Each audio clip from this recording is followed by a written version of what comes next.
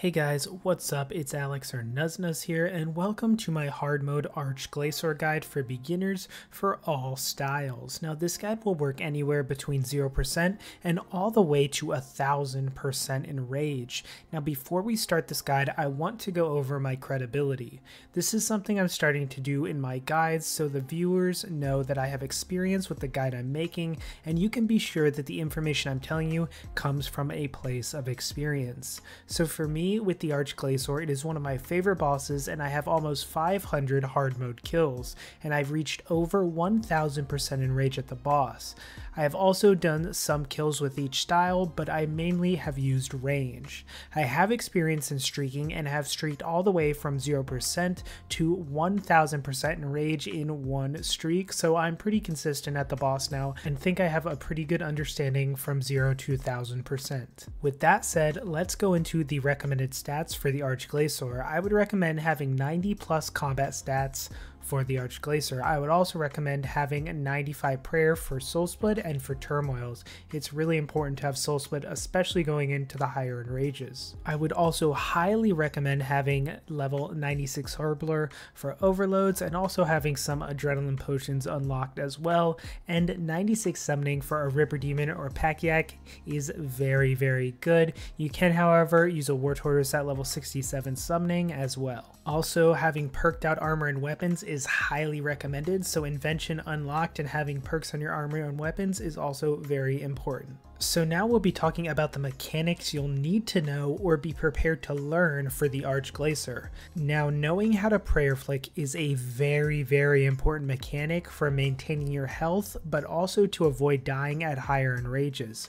Being able to swap from soul split to protection prayers is highly important for the Arch Glacor if you're planning to go to high enrage. Knowing and being familiar with using defensive abilities is very useful, especially when going up to higher enrages. So being familiar with abilities like Debilitate, Devotion, and Resonance will help you a lot at the Arch Glacor. So now we're going to talk about the boss and its loot or enrage system. Now the Arch Glacor is an Elder God Wars boss that is susceptible to the Hex Hunter bow. It's a boss where you can trigger on and off mechanics and do normal mode and hard mode. However, this guide is going to be focusing on doing hard mode with all the mechanics enabled. The Arch Glacor has a unique enrage and streak system very similar to Telos. The Arch Glacor starts at 0% enrage and it can be fought all the way up to 4000%.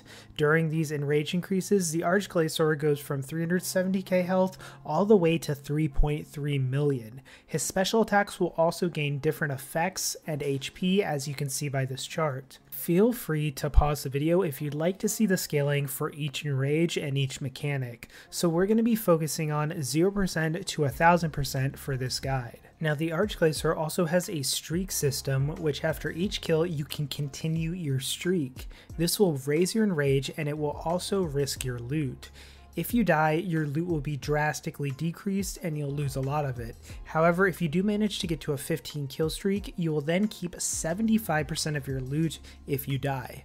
You can also claim your loot after any kill. Streaking is an amazing way to get more GP per hour, as common loot will scale up to absurd amounts during kill streaks. We are also not sure how much that streaks affect unique loots, but we are pretty sure that streaks do affect the amount of Dark Nylas that you get. The higher your streak, the more Dark Nylas you'll get, which is a very important piece of crafting the tier 95s. So in terms of loot from the Arch Glacor, the Glacor drops a ton of different supplies and resources which drastically increase while you're streaking. For rare drops, the Glacor will drop Dark Nylas and the Core of Laying, which can be fused together with 10 Nylas and 1 core to make the new tier 95 dual-wield melee weapons. So the loot works similar to Araxor and Telos, as in you're creating the weapons from untradeable drops.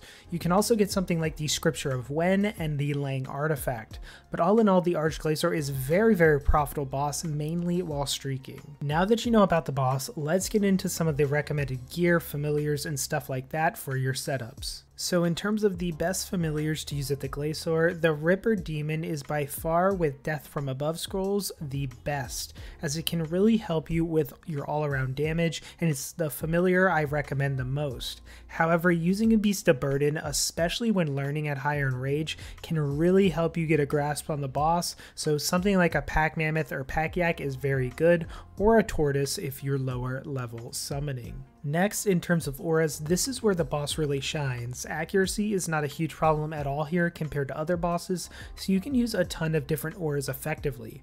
Reckless, Maniacal, Berserker auras are some of the best auras to use here for damage. However, the Inspiration aura is very good and a lesser known aura, and it gives you extra adrenaline for successful attacks, and it's really good.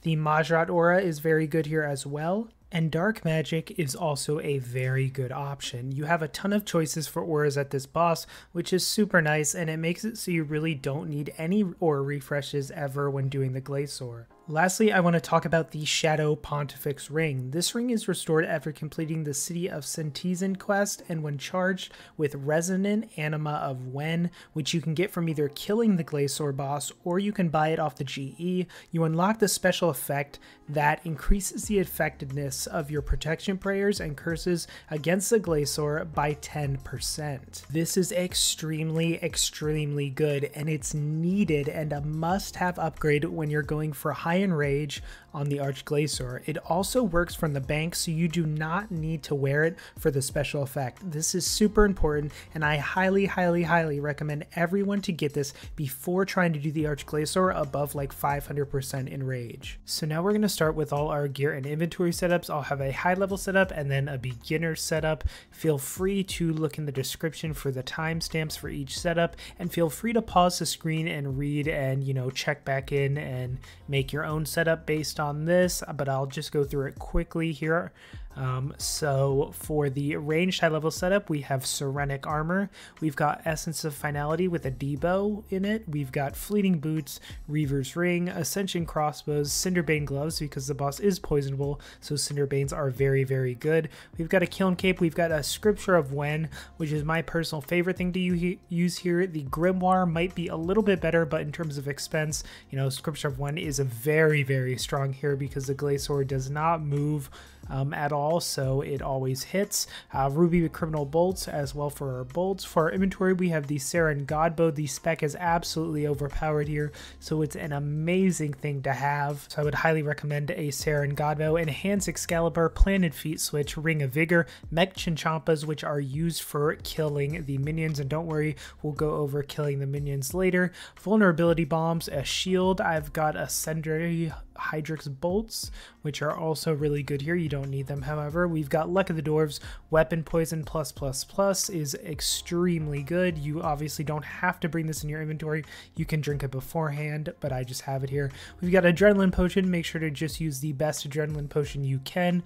Overloads, use the best Overloads you can. We've got Ceridome and Bruise and Spiritual Prayers, and then of course the rest of the inventory is filled with food. You can use Sailfish, you can use Blubber Jellyfish, you know, really whatever you want. So moving on to the ranged beginner setups, these setups are pretty bare bones, so you can kind of add on what you want. If you have a better weapon, you know, obviously use that. If you have worse armor, you could try with that. These are kind of just like the bare bones setup that I would recommend. So first we have Pernix Armor. We've got Amulet of Souls, which is kind of an important item, so I would recommend having an Amulet of Souls if you're planning on doing higher Enrages at least. Essence of Finality obviously is even better. You've got the Kiln Cape, Ruby Criminal Bolts, a Wyvern Crossbow, Ascension Grips, Ring of Death, and the Illuminated Book of Law is actually a very good budget pocket slot item here. I would honestly use this over a Scrimshaw, so it's very good and much cheaper. And then for the inventory, we have Overloads, Enhanced Excalibur, we've got Emerald Criminal Bolts, Weapon Poison +++. We've got Mechanized Chinchampas, we've got Planted Feet Switch, we've got Ring of Vigor, Shield, Vulnerability Bombs, Spiritual Prayer Potions, Ceridome and Bruise, and then food of your choice. Now moving on to the magic high level setup, we have Tectonic Armor, Essence of Finality, Kiln Cape, Rune Pouch, Praesol Wand, and Imperium Core. Of course, you can use other weapons like the Staff of Suske. The Inquisitor Staff, however, does not work here. We've got Blast Diffusion Boots, Cinderbane Gloves, Channeler's Ring, or you can use a Reaver's Ring, and the Scripture of When. As for our inventory, generally the same. We've got Overload, Enhanced Excalibur, Weapon Poison +++. We've got Rune Pouch, Ring of Vigor, and then we also have a Saren Godbow, because if you do have Ingenuity the Humans, you can also use the Saren Godbow spec with magic or melee, so Saren Godbow is super good here, so that might be worth it. We've got an Adrenaline Pot, Planet Feet, Vitality Potion, which you can also bring if you would like with ranged or any setup. This kind of helps if you mess up a certain mechanic that we'll get into. We've got a shield, we've got food, we've got vulnerability bombs, bruise, spiritual prayers, and luck of the dwarves. Moving on to the Magic Beginner setup, we've got Virtus Armor, we've got the Illuminated Book of Law as our pocket slot, Kiln Cape, Amulet of Souls, Rune Pouch, Obliteration, but of course you can use like a Chaotic Staff, you can use a Noxious Staff, we've got Celestial Hand Wraps. However, if you do have Cinderbane Gloves, even if you're a beginner, those are best in slot here. You definitely want to use those, but since they're so expensive, I didn't include them in the beginner setup. We have Blast Diffusion Boots and then a Ring of Death, which obviously is good for beginners. So for the inventory, we've got Overloads, Enhanced Excalibur, Weapon Poison, Rune Pouch, Ring of Vigor, Adrenaline Pot, Planet Feet, Vitality Potion, Shields, Food, Vulnerability Bombs, Ceradome and Bruise, Spiritual Prayers, and Luck of the Dwarves. Generally the same inventory for most of these setups. Moving on to the high-level melee setup, we've got Trimmed Masterwork as our armor, we've got the Scripture of When, but you can also use a Vampirism Scrimshaw, depending if you want health or damage. Grimoire, like I said, is also probably the best here, although much more expensive to use. We've got the Kiln Cape, Essence of Finality, the Dual Wield Kopeshes, if you have the new tier 95s, of course, use those, Cinderbane Gloves, and Reaver's Ring. As for the inventory,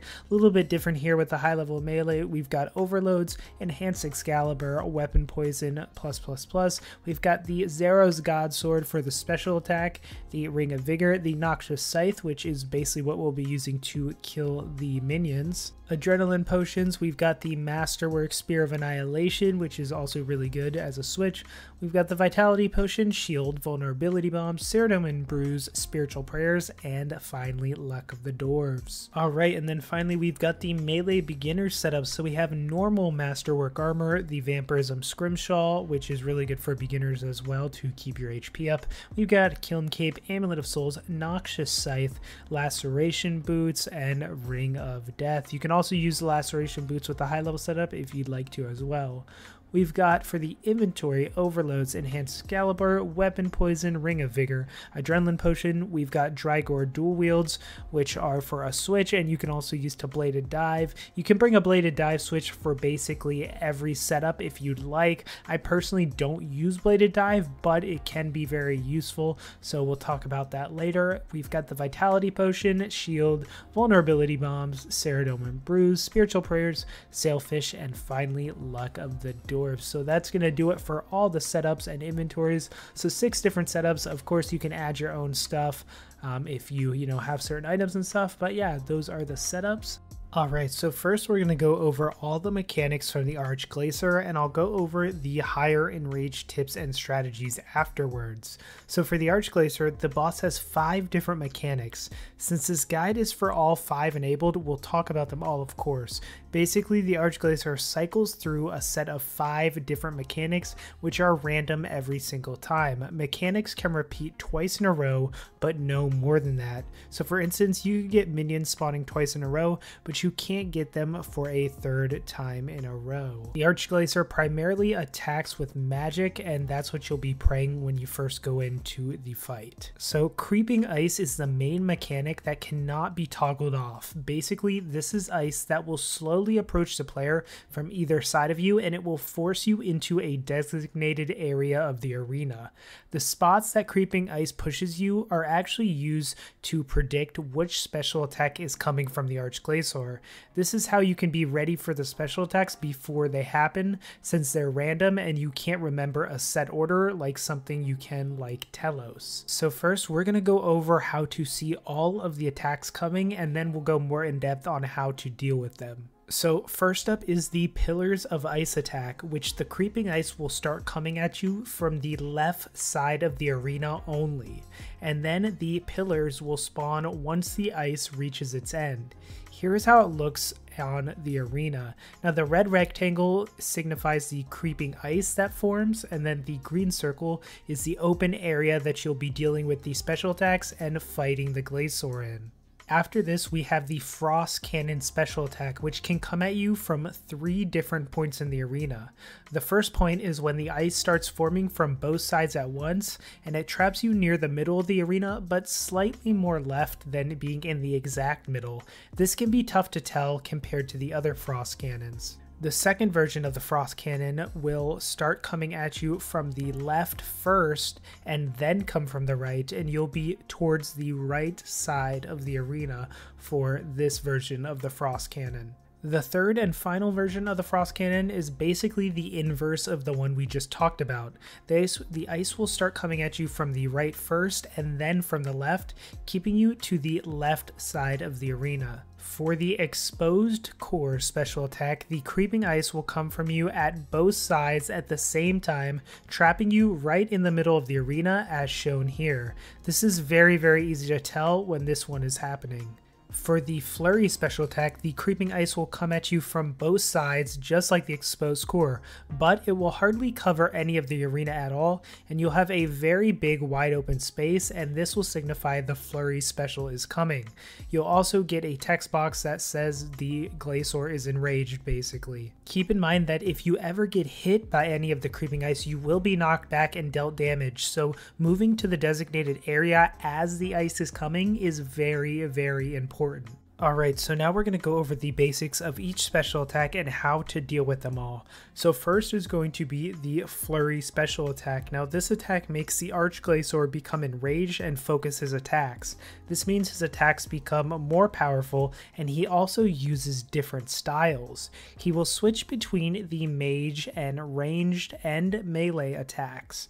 You'll need to switch your prayers to deal with these attacks. This is a special you can deal a lot of damage to the Arch Glacor during, since it lasts for a good while and it's just basically prayer flicking with little movement. Here is what the ranged attack looks like. One arm is lifted up and green acid appears around the Glacor's arm. This is pretty easy to spot because you'll see the green acid and you'll know that means ranged. For a magic attack, it's basically the same thing but with blue forming around the Glacor's arm. This is the most basic attack and pretty easy to recognize as well. Lastly, we have the melee attack, which the Arch Glacor will drag his arm over to one side and swipe it across the floor.